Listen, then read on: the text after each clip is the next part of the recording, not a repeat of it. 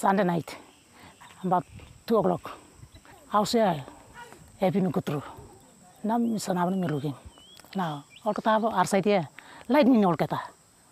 Now, me looking here, all below I could come inside finish. Now, all man sleep inside to here.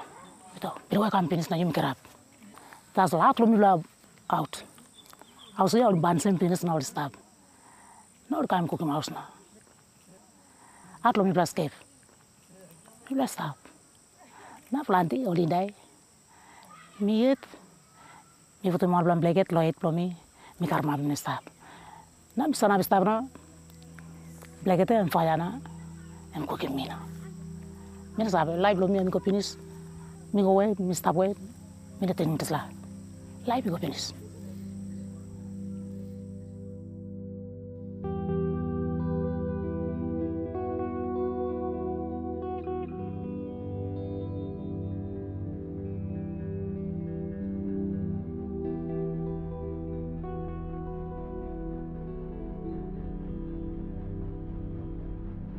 This is not one, this is not two, this is talking about 34 human lives. And it is not only men, but it includes women and children. And they actually said that it was a bomb. We see that it is a hand grenade. This is a Morrison or a still man being a Kamabona or a dishor of me a night, big night. Planty land being in dialogue is love, Magiatu and fire of this lab. And cross to fire in the side. That's all I'm kissing mattress in a placket and I'm a cramab about to step. You got us original placket and a mattress to fire kissing. I'm legally imagine a cottage element to my go her side.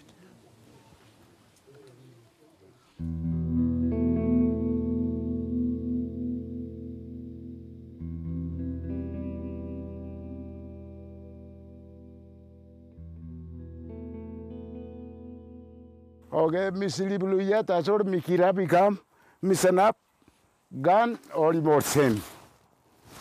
Put him totally here. Now, or big Morsena, sorry, meeting Miss Living Dive in Slovenia, meeting him son, meeting Morseman or a toast. Me look him like mouse blow 5 years or a toast year. Oh, sorry, God. Me go in Zello, bro. Me took same time. Tosia, iko dano katenia, iko same. Okay, me subi medlo here. Me go same, me funda. Me go same, me go dano katen blow me. Me got. Now me go stablo up, figuring blow me or suiting. And that's all. Me make him. Yeah. Tu put a mama beginning in Dalu here, I am stable here. Me, I am this lavada blogan, Mikira.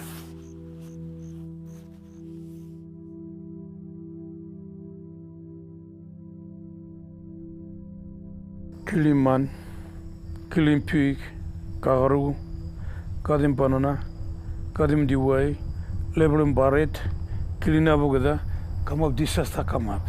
You know, one lesson by Lucy. Destroy me with the 1.5 villas of Friday and Sava come up also. It's a big blood, something good camp around Syrian of people.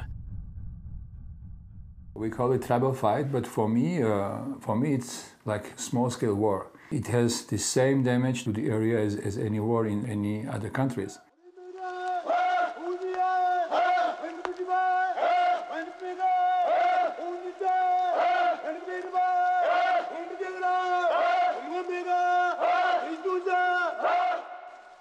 They bend the house, the first thing, and then the second thing, they chop all the trees, the bananas, the food gardens, the cash crop plants like coffee, bananas, everything. They destroy water supplies, even they bend down schools, they bend down churches, even the clinics. When they engage in battle and they're shooting gunshots and people dying, they aim for total destruction. Anything that they can destroy. Total destruction is their aim. Obviously, there's big loss of life. There's a lot of properties that are damaged. There's displacement of hundreds to thousands of people from the villages that are at conflict or the tribes that are at conflict. It has a major impact on communities up in the highlands. I think one of the big factors in modern day PNG is there is a push for access to more resources, especially up in the highlands where the bulk of PNG's 8 million people live. When you have millions of Papua New Guineans living in one part of PNG, having less access to land, less access to agricultural land, less access to water, these are triggers for conflict. People would resort to tribal fighting as a way of ending a conflict or grievance between individuals or between groups. And usually after fighting, people will resort to establishing some kind of peace. The common expression is you pay compensation. Compensation is a ceremony. It's a way of exchanging things just to reestablish the good relationship. After peace, like it's 2-3 year peace, a fight flares up, it goes back again. So if you observe the whole event, the social activity of this community for about 20 years, 2 decades or 3, you will find that it can be interpreted as a cycle. People just go around, peace, war, peace, war, peace, war.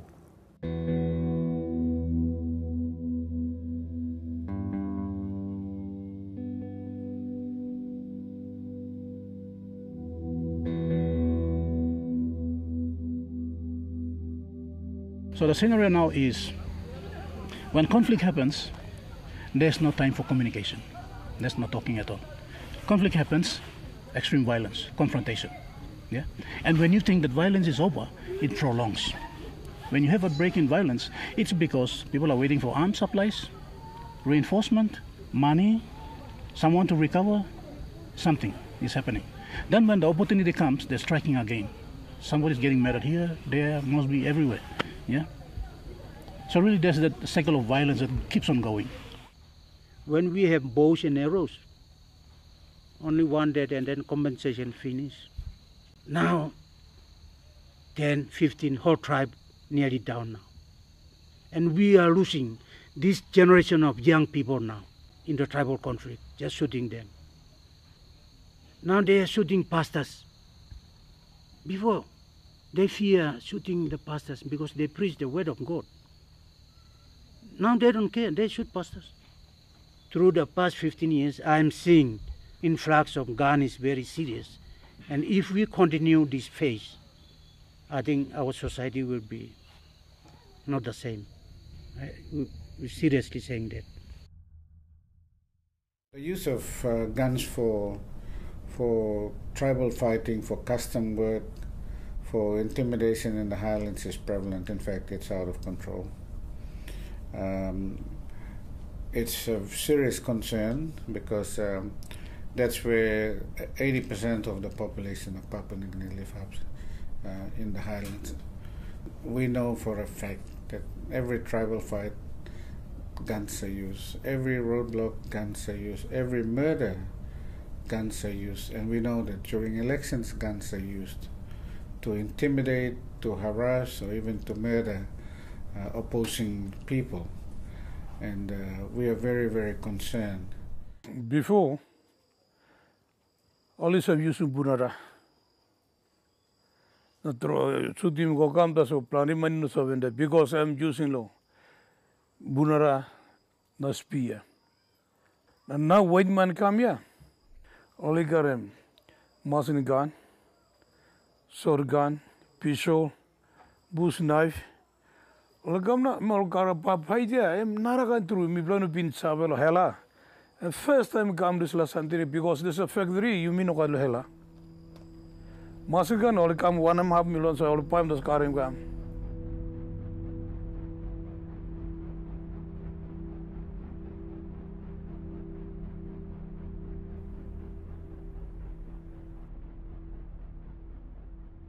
Time mi prepared na go ista pam busiu go ista long one la location hab em no atu em mi pres no what nam lo Asu kitu no kwa man meri sapalo merisin o sabendai.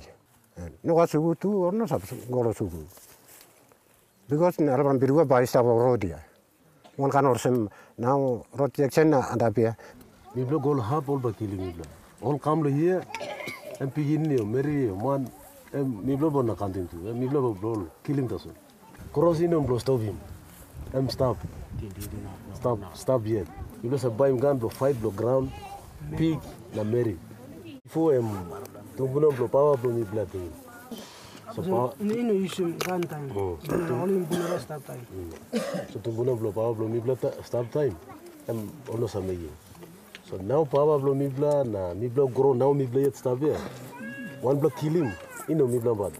Also now mibla kill him marina beginning. Kill him nothing and also big dog number. Women and children are very, very badly affected. They're not involved in these sort of fightings. It's not of their doing, but they have been unnecessarily go through a lot of unnecessary pressures and a lot of problems. They've been made to run and go to live in other places where they're not even used to. Children, they miss out on education, they miss out on good food, good rest in houses. And women are put under a lot of pressure because they have to take care of the kids. Because the men are fighting, they have to feed the kids somehow. Whichever way they find food, they have to find it. They have to clothe, they have to take care of the little babies. And they've been put under a lot of stress. Sometimes, mibla pani go step, all man sabegam na kilimol sambla meri, sambla man mibla sabelusim kago, bilum mibla saberon oigon ambad lambus. Mibla sabe fred ngutru, mibla sabe fred osem all by man by kilim mibla. All plandi meri, all saberabim, all sabe kilim. All sabe kisim sambla meri go plus blood too. Mibla sabe me, all sabe me gimolsa. Time fighting a stop, and place sabe stop good na. All man married stop good. Tas all hunger sabe come up na. Money too no sabe stop na. Mibla sabe lose low hunger tas. All something, all blanket na, all sambla something, all get something. Mibla lose him, mibla no god na. Mibla sabe stop poor.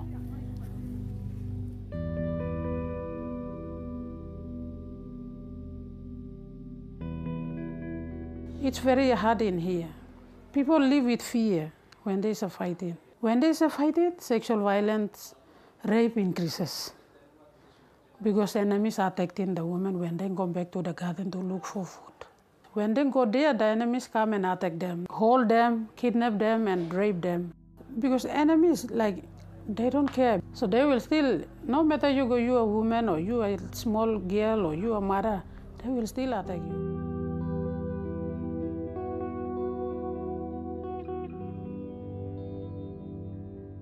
Ko kana rong mun rong le nga ka prung ko kumpun ko kana prung timina kana rong ko na le ku a pim mo kan ro kon rong kambe kele pende ko rong repetan ko kambe kele rong ko ambo bo en kan ro kon rong ko po ngale wampo po ko rong ba mit mini nani.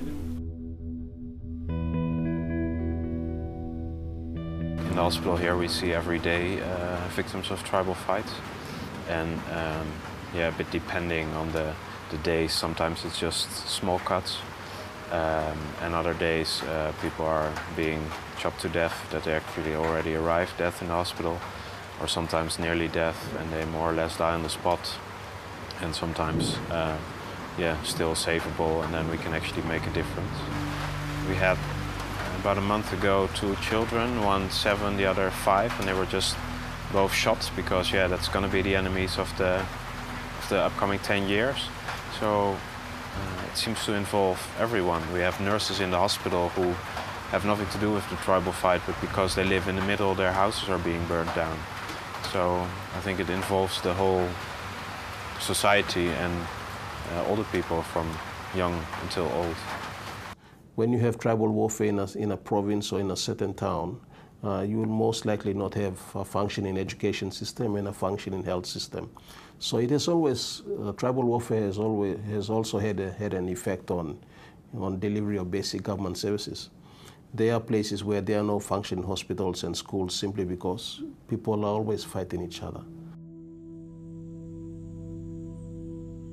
These facilities under the Imbungupa LLG, it saves 8,000 to 9,000 total population.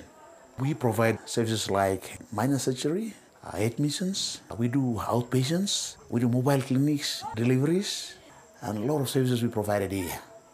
This facility has been closed for some time after the fighting. What happened was that during the fighting, the opponent side, they came in directly and they destroyed all the facility here, the buildings, the equipments, the medicines that we have.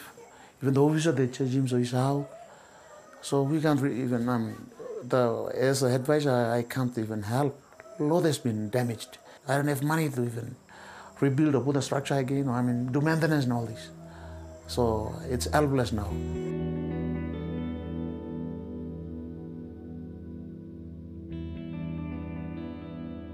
You see the road condition is very, very terrible for the cars to travel in, buses. So no choice. They need to take a walk, either by bush trekking or along the road.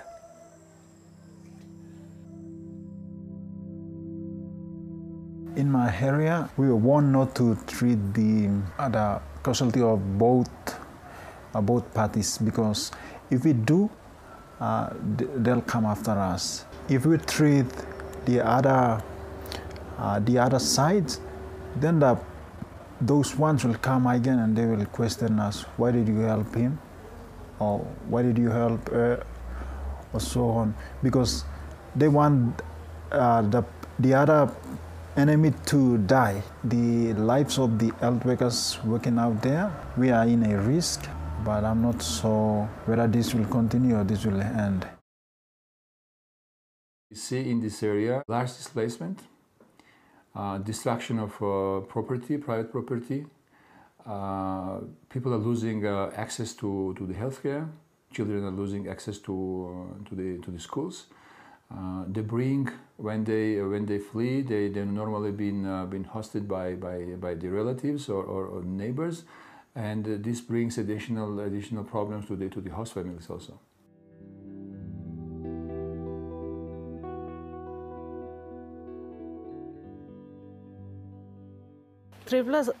Tubla Papa and Mama one time, Lily brother all sleep in his land. Na mi bla tetin bla kamantap again. Na mi bla sleep los laus. All cookie mouse time mi bla kamantap na kam kusap lay. Mi bla plant the line sleep so mouse bla pick. Mi bla kam sleep. Mi bla na feel alright also. Travel in no go down. Osem na. Mi bla just kusap na sleep. Mi bla like tintilo making something I'm at. Mi bla stop tas. See, it is unfortunate that a lot of the tribes in modern-day PNG do not see, the land court, for example, or even the court system, as an avenue in which they can be able to address some of their grievances over land custody. People don't know where to raise their complaints. They go through the mediation, and when they go through mediation, the village level, people take sides, and where people are not happy with the outcome of the mediation, they start taking actions, and that's how it starts off. If we continue to live like that for the next 5-10 years, we will hear that one clan will wipe another clan with arms, and that will happen. Only we have good law and order system in place in Hela, and then I think the fighting will stop. If we don't have a law and order system in place in Hela, I think then it will, because now people don't listen to the police. Police, they are saying, you have gun, I have gun. Who are you? Possession of firearms is widespread.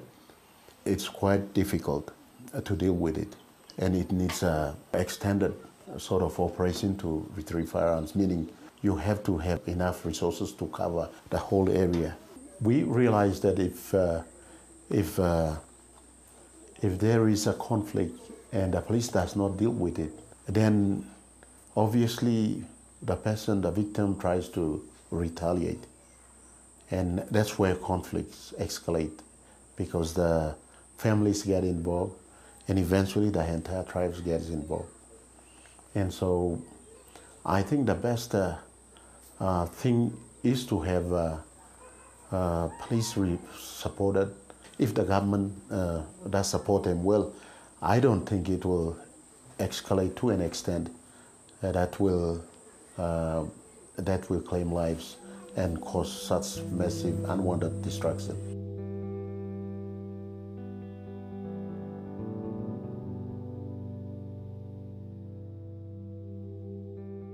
We provide assistance to the direct victims, meaning that we distribute essential household kits to the affected families. We try to respond as soon as possible because we know that the most difficult period is right after displacements. Then we try to rehabilitate the healthcare facilities that have been damaged during the tribal fight. And we also support National Society, PNG Red Cross National Society, by providing technical support, trainings, and also sometimes funds when they respond to the tribal fights.